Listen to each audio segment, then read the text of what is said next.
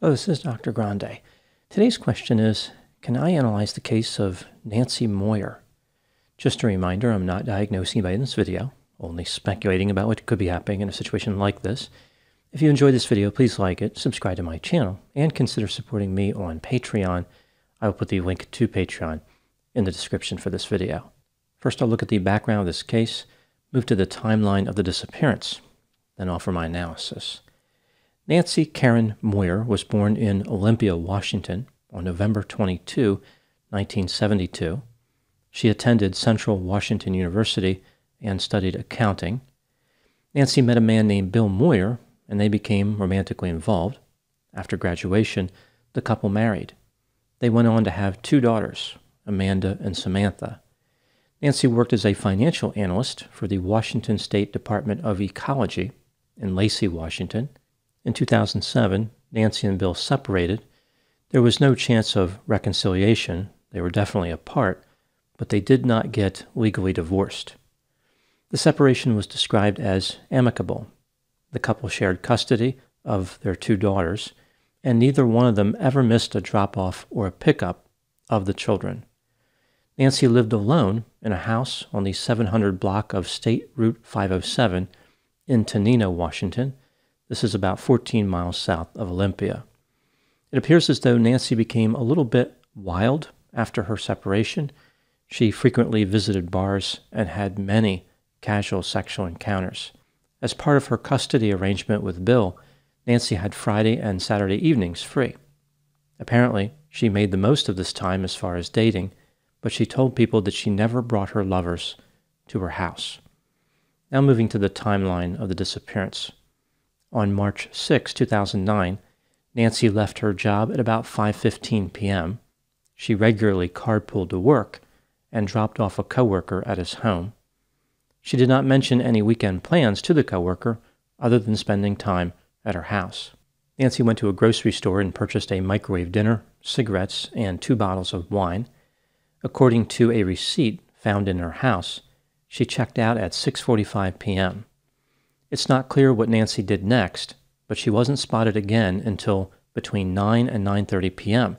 when a police officer saw Nancy enter her house carrying a bag. The officer, who was trying to catch speeding motorists, reported that she was alone. 2 days later, on Sunday, March 8, Bill arrived at Nancy's house with their two daughters. His intent was to drop his daughters off.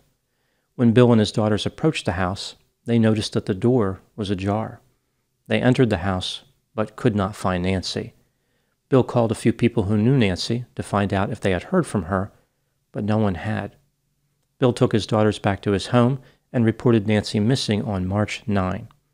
On this same day, Nancy missed work, which was extremely unusual.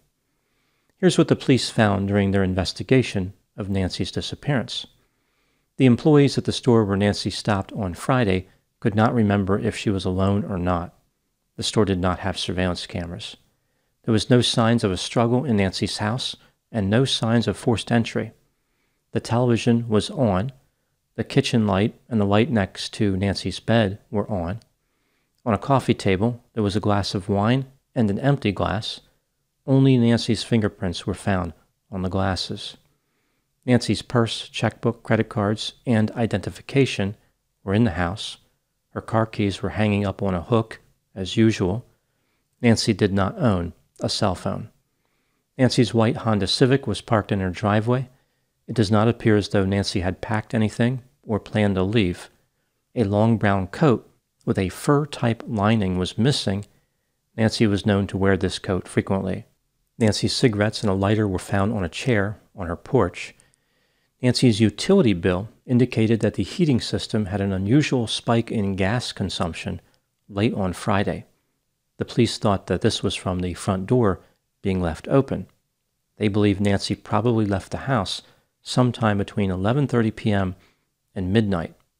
At around midnight, a neighbor heard a hurried female voice and the slamming of car doors. The female voice said something like, "Let's get going."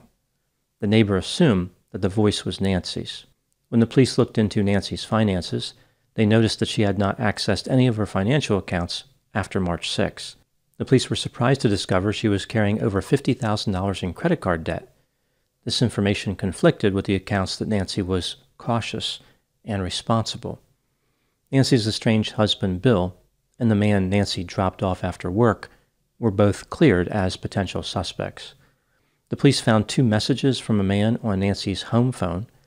The man only identified himself as Jim. The police initially did not know who this was, but later they discovered his name was Jim Roth. He was Nancy's coworker and claimed that he was supposed to go on a date with her that weekend. He called her 4 times and left those 2 messages that the police found. Jim told the police that he and Nancy had gone on a date before. She had been to his apartment a couple weeks earlier. They attempted to have sex, but Jim was unable to perform. As far as his alibi, Jim said that he was with his sons in his apartment. The police wanted to talk to his sons, but they needed the mother's permission to do that. She told them that her sons told her that Jim was there all night. She did not grant the police permission to talk to her sons. Rather than Jim just concluding his story at this point, just stopping with his alibi, he added some information that the police thought was peculiar. He said that on Saturday, March 7, he went to Nancy's house to look for her. He had never been inside of her house before, but he entered her residence after seeing the door was ajar. He even walked into her bedroom. Jim called out for Nancy, but did not receive a response. The police could not find any of Jim's DNA or fingerprints anywhere in Nancy's house. Years later, in 2012, Jim was interviewed again. He changed his story. He originally said that they tried to have sex on that prior date. In his new story, he said they did have sex. He also changed the day that he was there in her house from Saturday, March 7 to Friday, March 6.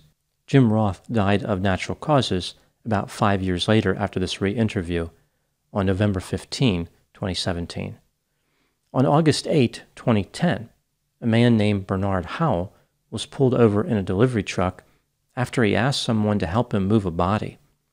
The police found a 60-year-old woman dead in his delivery truck. She had been murdered within a mile of Nancy's house. Bernard worked for a company that sold meat door to door. Nancy had the same brand of meat in her freezer, and one of her daughters identified Bernard as having been at Nancy's house.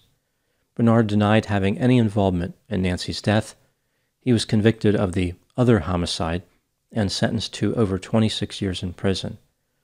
On July 9, 2019, a man named Eric Roberts called 911 and implicated himself in the disappearance of Nancy Moyer. He said that he was tired of holding it inside and he knew that Nancy was gone. Eric had been Nancy's coworker and neighbor prior to her disappearance. The police interviewed Eric. First, he said that Nancy attacked him and he killed her in response. Then he gave the police a different story. Eric claimed that he and Nancy were having rough sex at his house when he strangled her with a scarf. He did not mean to kill her. Later, Eric burned the scarf. The police asked Eric where the body was. He walked out to a fire pit in his backyard and stared at it without saying anything. Then he said, quote, "I don't really want to incriminate myself any further, but if I was going to get rid of a body on my property, it would be right there," unquote. As he was saying this, he pointed at the fire pit. Eric was arrested on suspicion of second-degree murder. He was interviewed a second time and recanted his confession, saying he did not know why he confessed. The police did not find a body in the area of the fire pit, and Eric was released from custody. At the time making this video, the classification of Nancy's case by the police is a no-body homicide. Now moving to my analysis. As I examine the theories in this case, I'm going to run under the assumption that Nancy left her house in a half-hour window starting at 11:30 p.m. on Friday, March 6, 2009. This seems like a reasonable conclusion based on the evidence available. There are essentially only 2 theories to evaluate in this case. 1, someone murdered Nancy. There are a few potential suspects in this case. Each one represents a version of this theory that I will cover separately. 2, Nancy left of her own free will. Whether it was to bring an end to her own life or to start a new life, she decided to leave of her own volition and no one else was involved. If one theory is not correct, then the other one Must be. With this in mind, let's evaluate the theory that someone murdered Nancy, starting with the factors supporting this theory. Nancy would not have left her children behind voluntarily. She worked hard to build her career and was a reliable employee. She valued her time with coworkers. She would not have left her front door ajar and left her purse behind. She did not take her vehicle, and a neighbor heard a car door slamming, which suggests that someone else was involved. Nancy did not appear to be prepared for any type of trip and left in a hurry late at night. Nancy was going through a bit of a rambunctious stage, which involved having sex with a number of different men. One of those men could have killed her.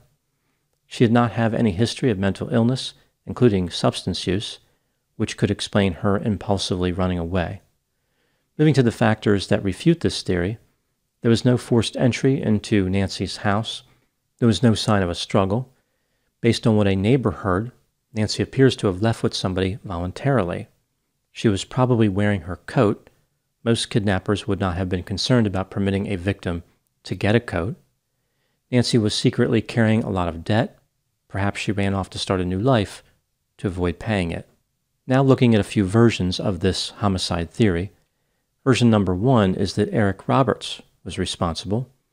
Looking at the evidence that supports this theory, clearly his confession makes him look guilty, and he was connected to Nancy in many ways. He was her neighbor, coworker, and his nephew dated Nancy at one point. Eric's former girlfriend implied that he had violent mood swings, drank alcohol, and sometimes choked her during sex. Not long after Nancy went missing, Eric built a concrete structure on his property. He told his girlfriend that he was building a man cave or a fort, but she thought this was strange because there were no utilities running to the structure. Moving to the evidence that contradicts the version of the homicide theory where Eric was responsible. If Eric really murdered Nancy, why was he unable to show the police where her body was? Eric recanted his confession and said he did not remember confessing. He claimed that medication he was taking may have affected his memory. No physical evidence connects Eric to Nancy's disappearance. Version number 2 is that Jim Roth was involved. Looking at the evidence supporting this theory, Jim told the police that he had entered Nancy's house after finding the door ajar. Initially, he said he was there on Saturday. Later, he changed his story to Friday. There's no reason to believe that he was there on Friday. The door would have been shut and locked at that time, and that's before he would have been looking for Nancy anyway. Jim's proclamation that he was in Nancy's house makes it seem like he was trying to explain why his DNA or fingerprints may have been there. As it turns out, the police didn't find any physical evidence connecting Jim to the house, but he didn't know that at the time. Jim was described as extremely anxious when being interviewed by the police, and he was a peculiar individual in general. Jim's alibi is flimsy. He said that he was with his sons, but presumably they would have been sleeping overnight, so he could have left, committed the murder, and returned home without being detected. Moving to the factors contradicting this version of the theory, Jim's alibi may have been flimsy, but he did have an alibi. He did not have a particularly strong motive to kill Nancy. Jim admitted that he failed to perform on a date with Nancy. Maybe he was eager to see her because he wanted to prove that he could perform, like he wanted to have another chance to show that he could get his equipment to function properly. The last version of the homicide theory, version number 3, is that Bernard Howell was involved. This theory is supported by the fact that Bernard had murdered another woman and probably had contact with Nancy at some point. Working against this theory would be that Bernard came in contact with a lot of people through his job selling meat door to door and probably didn't kill most of them. Murdering people is usually not good for sales. Simply having contact with Nancy doesn't make Bernard her killer. When considering all the evidence in this case, how would I rank the theories and the versions of the theories? I think the theory that Nancy was murdered is much more likely than any theory where she was not. The most likely version of the murder theory, in my opinion, is that someone other than the 3 potential suspects was the killer.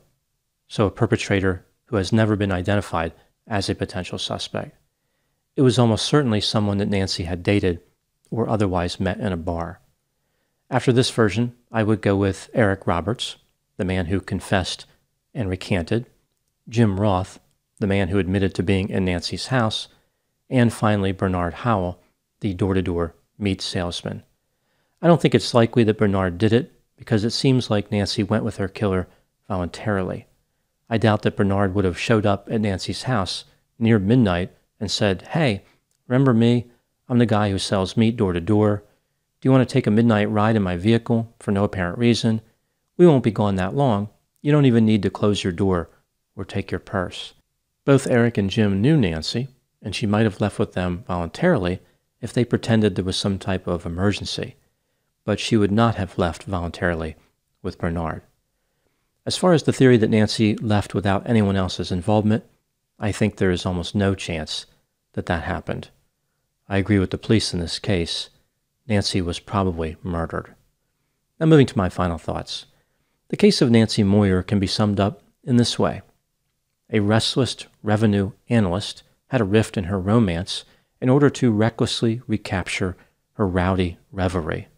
Replete with risky rendezvous, she ran into a regiment of repugnant rascals, repulsive rogues, and raunchy ruffians, including a reclusive neighbor, a ruthless meat representative, and a retiring colleague with romantic roadblocks. Relying on a ruse, a man roped her from her residence, which resulted in her ruin. Those are my thoughts in the case of Nancy Moyer. Please put any opinions and thoughts in the comment section. They always generate an interesting dialogue. As always, I hope you found my analysis of this topic to be informative. Thanks for watching.